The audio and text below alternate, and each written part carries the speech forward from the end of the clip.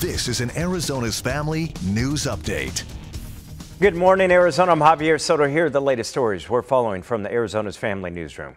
A two-vehicle rollover crash has taken the life of one person and seriously injured three others.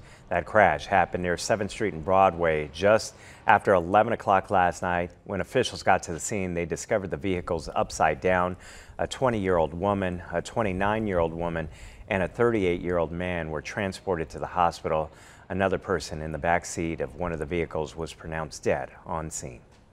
Sometimes, everything that we do, it's not enough, but we do everything we can to protect and keep everybody safe. Arizona Fire and Medical are sending crews to help battle the creek fire burning in Fresno and Madera, California. The crew of 4 firefighters will be there for up to 2 weeks, working to protect homes from burning. Sedona Fire is also sending a crew to the creek fire. The creek fire has no containment right now and has already scorched nearly 163,000 acres, destroying 365 structures. ASU is choosing a new way to report COVID-19 cases, but it's causing some confusion. The university says it's only displaying current cases on its dashboard. As people recover from COVID, they will not be counted anymore.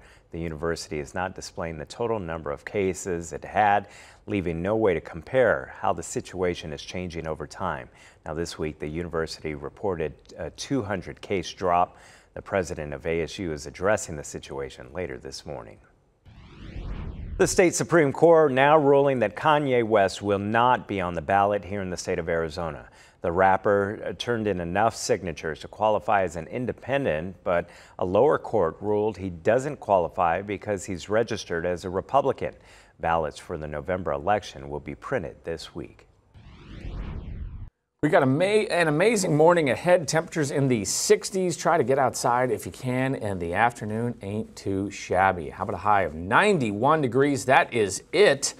Tomorrow, 95. We do warm up a little bit. Friday, 100, and then 104 for your Saturday and Sunday. But that is chump change compared to the summer we've been through.